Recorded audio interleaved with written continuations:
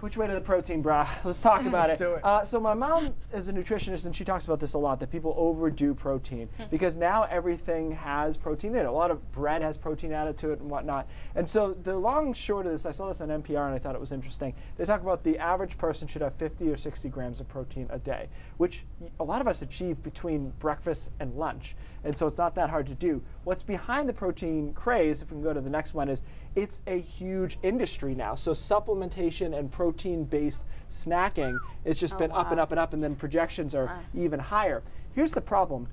Your body actually can't handle that much protein. So it does one of two things with excess protein. It stores it as fat, which is what our body will do most of the time with any extra nutrient, or the byproduct that it produces through the metabolism factor is it strains your kidneys. Yeah. You can actually hurt your kidneys from eating too much protein. So I know these guys who like to work out and they say, oh, you should have 2 grams of protein per body weight. Okay, so I'm about 160. That's an insane amount of protein. 300 and something grams of protein. To give you a comparison, when my mom worked with burn victims, they wouldn't do 2 grams. And you're trying to regrow an organ. Right. So just keep in mind, protein is good. It keeps you full. But this is the problem with nutrition. It's not that the nutrition changes that much. People just latch onto one part of it, and then they just go too far. Yeah. You know, it was like cholesterol was the devil, and then they started eating sugar. So you know, just keep this in mind. Don't overdo it, because it can actually be bad for you. Just keep that in mind. So I know I don't want to put you on the spot, but